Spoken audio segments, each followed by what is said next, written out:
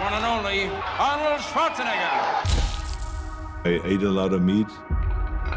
They showed us commercials. Steak, that's what a man eats. Selling that idea that real men eat meat. Serious man food. But you got to understand, that's marketing. That's not based on reality. I've been teaching fighting techniques to government agencies for more than 15 years. Then I got injured. Unable to teach for at least 6 months, I spent more than 1,000 hours studying science on recovery and nutrition, and stumbled across a study about the Roman gladiators. The gladiators were predominantly vegetarian. How could the original professional fighters be so powerful, eating only plants? When I made the switch to a plant-based diet, I qualified for my 3rd Olympic team. I broke 2 American records. I was like, man, I should have done this a long while ago. When I went plant-based, I wasn't sure if I was gonna survive. And I actually became like a machine. One of the biggest misconceptions in sports nutrition is that we have to have animal protein to perform at a high level. That's just not true. Sometimes you have to do things that you know your competitors aren't doing. Today's blood and yesterday's blood. Sam. I think this is going to wake a lot of people up. I was recovering better, not getting as sore. This was our best season in the last 15 years, and we had 14 guys on plant-based diets. We all want to feel great, have more energy. Cholesterol was 276. Today, 169. Whoa, now you're talking. Most guys my age can keep up with the grandchildren. My grandchildren can't keep up with me. It's not one set of dietary guidelines for improving your performance as an athlete, another one for reversing heart disease, reversing diabetes. It's the same for all of them. Someone asked me, how could you get as strong as an ox without eating any meat? And my answer was, have you ever seen an ox eating meat?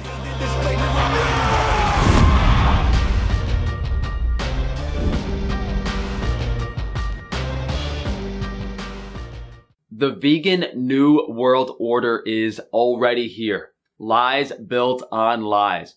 There aren't any steak commercials on TV, and there haven't been for years.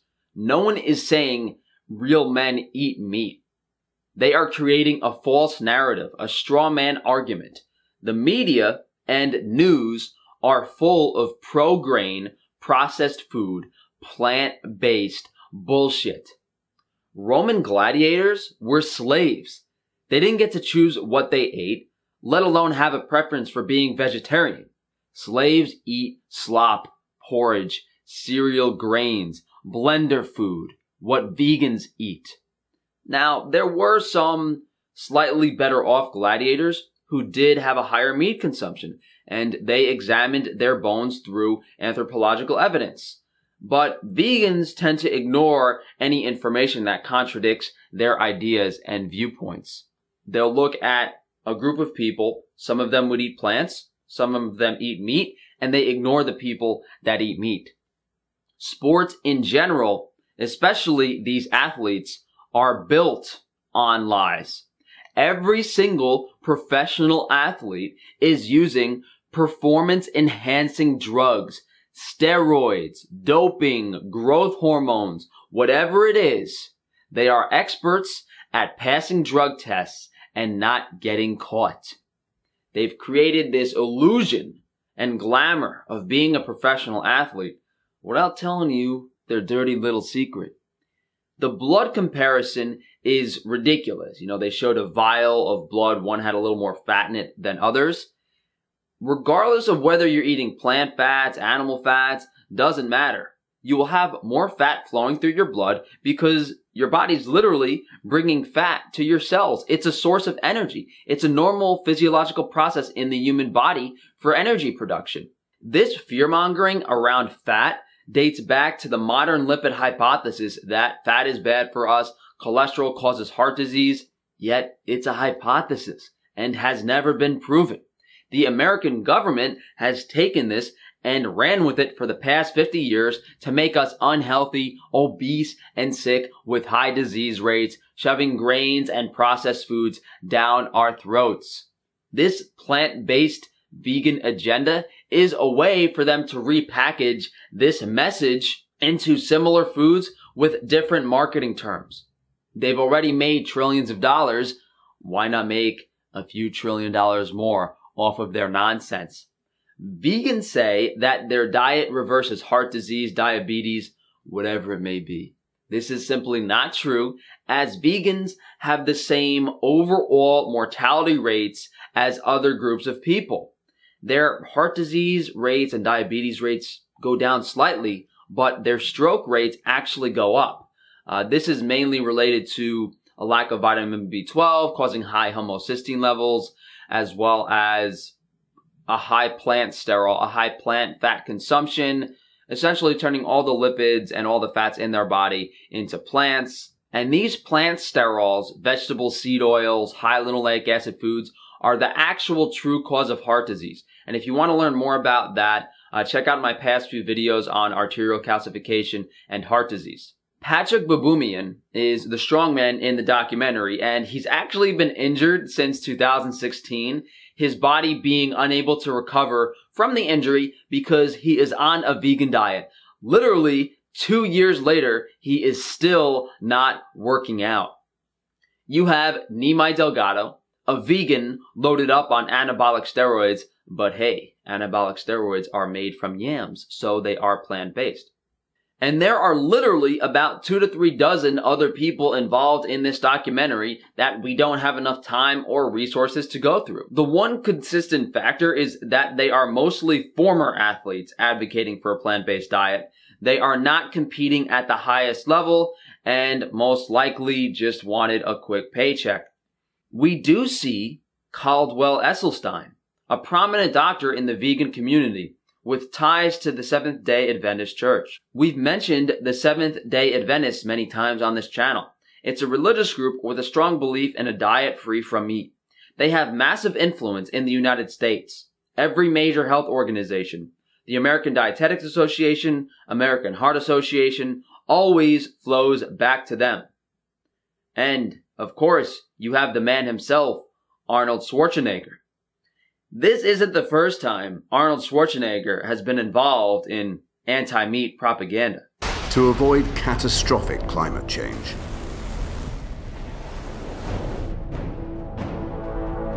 we need to change how we travel, improve how we generate energy,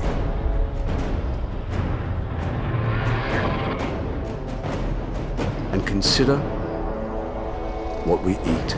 Meat production produces up to 15% of greenhouse gases, and high meat consumption can lead to heart disease, obesity, and other serious health issues. So for the planet and for your health, please consider eating less. Less meat, less heat, more life. This is where the vegan diet falls apart like the 6-foot-tall stack of cow shit that it is. Driving a car is 3 times worse for the environment than eating meat. Having a child is 60 times worse, yet they're not telling you to stop having kids, are they? If 1 in every 60 people didn't have a child, that would be the equivalent of every single person going vegan from an environmental perspective. But what they don't understand is that raising animals in a natural ecosystem, deers shitting in the woods, pasture-raised animals, biodynamic practices to some degree, is carbon positive. It's good for the environment. Plants and animals in nature put carbon back in the soil. Saying that meat is up to 15% of greenhouse gas emissions is simply another lie. Total agriculture is 9% in the United States, 3% of which is animal agriculture. But hey, saying that, the portion of animal agriculture that's beef would result in you with a very small percentage, probably less than 1%. And that doesn't sound as convincing, does it? Oh no, up to 0.7% of carbon emissions are from beef. We have to stop eating cows. We covered the bullshit about reversing disease earlier, but notice how the message is always against meat? They don't care about the environment. They don't care about your health. And they certainly don't care about you having more children. None of this adds up. This is the next step in the agenda for our planet. I never expected the vegan diet to be pushed so quickly and so strongly in the media. I was only speculating that the veganism was a side agenda and that the standard American diet we are all suffering on now was enough for them to reach their end goal. Reducing meat from our modern diets will make us unhealthier, give us a lower IQ, easier to control, influencing people to stop driving, use mass transit, removing people's independence. They want us living in boxes, getting blasted with, EMF radiation, injected with soy-based slop. This needs to be fought against now, and any vegan denying this agenda needs to be put in their place. They are literally tools for the destruction of our society. Thank you guys for joining me today. If you could please like the video, subscribe, hit that bell icon, and share the video if you can. Recently, we've launched Frankie's Free Range Meats, providing you guys with high quality, nutrient-dense animal foods at an affordable price, giving you the cognitive function higher than a dead grape. Go to frankiesfreerangemeat.com. Check out some of the grass-fed meat products we have, quality organ meats, fat, raw cheeses. If you want Frankie's meat in your mouth, you know where to go. FrankiesNaturals.com is a website that features minimal ingredient, minimally processed cosmetic and hygiene products. So if you want to look like a Roman statue on the outside, go to FrankiesNaturals.com. Check out some of our products: fluoride-free tooth powder, aluminum-free deodorant, lip balm, Frankie's moisturizing cream, aka ball grease, as well as hair cement. Thanks again, guys, and enjoy the rest of your weekend.